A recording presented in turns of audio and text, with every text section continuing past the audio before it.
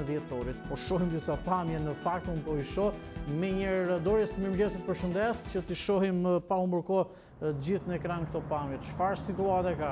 Shumë lëvizje duket, po ajo që ne më shumë duhet bëjmë le të themi apodimin të vëmendshëm tek ruajtja e distancës pak a shumë. Kjo është kryesore në këtë situatë kur duam s'duam edhe mund të ketë njerëz. Mirëmëngjes Anti, pra është vërtet në zonën e 21 dhjetorit, pra pikërisht në kryqëzimin, kemi goxha lëvizje të njerëzve, por edhe të automjeteve. Bie në sy pra fakti që të gjithë personat janë të shoqëruar, pra dhe nuk respektojnë le të themi distancën e sigurisë të paktën prej 1.5 metra. Kemi parë persona të cilët kanë qenë duke ecur krah për krah me njëri-tjetrin, po ashtu duke le të themi gati të përqafuar duke ecur në rrugët e pra pikërisht të 21 dhjetorit. Shohim po ashtu edhe të shoqëruar me fëmijë të cilit kanë dalë mëngjesin e sotëm pra duke lëvizur, ndërkohë duhet thënë që ditën e sotme kemi edhe një ndryshim të fashës së orarit kur lëvizjet lejohen nga ora 5 e mëngjesit deri në orën 13 pra, ndërkohë duket se qytetarët sërish pra sapo kanë mundësi për të lëvizur, I mbushin rrugët plot, pa ashtu vjetëre edhe rradha në për le të themi biznese, në për banka apo në për dyqane të cilat shërbejnë për rimbushje të telefonit. Po ashtu kemi rradha në farmaci, por edhe në për furrat e bukës. Një kanë disa biznese të cilat kanë vendosur. Shohim radhë edhe në post, është një pikë aty, edhe aty shohim radhë. Po. Po andi dhe aty ka radhë, personat po qëndrojnë jashtë, ndoshta duhet të respektonin ndoshta edhe një farë tjetër distancë, sigurie pak më larg nga njëri-tjetri.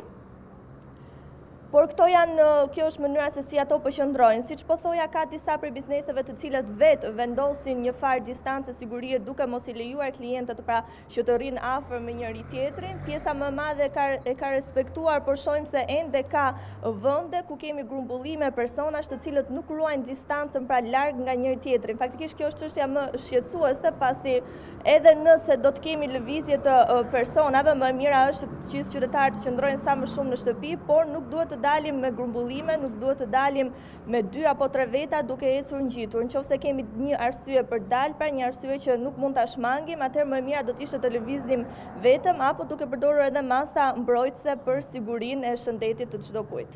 Doris, shohim që ka qytetarë që kanë bërë pazare të tjerë që lëvizin.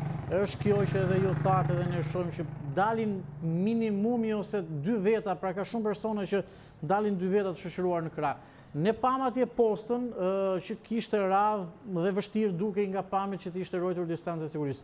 Po në bizneset e tjera aty rreth e rrotull, ruhet distanca e sigurisë, si mbahet radha dhe ka shumë apo jo dyndje?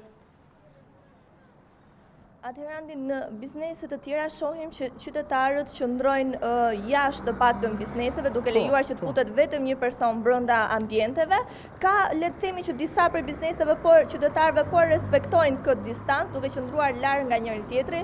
Kjo ndoshta ndodh edhe kur nuk bëhen shumë njerëz, sepse faktikisht andi është e pashmangshme, nëse shumë persona presin në radhë për të njëjtën, le të themi për të njëjtin biznes apo për të njëjtin vend, është gati e pashmangshme që të mos mblidhen dhe të qëndrojnë së bashku, por jo të gjithë duhet të ndyndemi në të njëjtën fashë orari, ndoshta të mbarojmë disa gjëra të tjera dhe më pas të rikthehemi kur shohim aty që nuk ka shumë persona. Pra kjo ndoshta do të ishte një zgjidhje ndoshta më e favorshme për gjithë për mos qenë afër dhe ngjitur me njëri-tjetrin. Doris, nuk e di se kuptoj se po fokusohemi shpesh edhe tek pamjet tek personat që marrin tek posta. Nuk e di çfarë shërbimi kërkojnë aty, sepse pensionet është thënë që do të dërgohen në banesë edhe kanë parë në një bërë material që ka filluar diçka e tillë.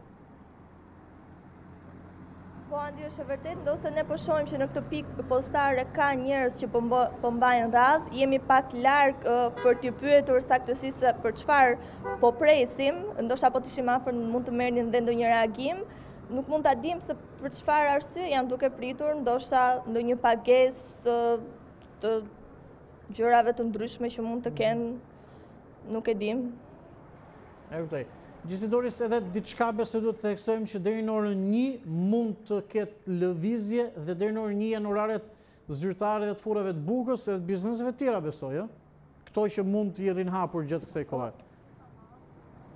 Po anti, kjo është fasha orari që është vendosur, pasi gjithçka pra do të jetë mbyllur deri të hënën orën 5 të mëngjesit, në rrugë do të jenë të lejuar për të qarkulluar vetëm forcat e policisë, ato të ushtrisë apo njësi kritike të shërbimeve shtetërore, po gjithashtu të lejuar do të jenë edhe njësitë e kompanive mediatike, pra të cilët janë në terren për të bërë punën e tyre dhe për të informuar publikun. Njëri-tjetrin, të falenderoj për momentin.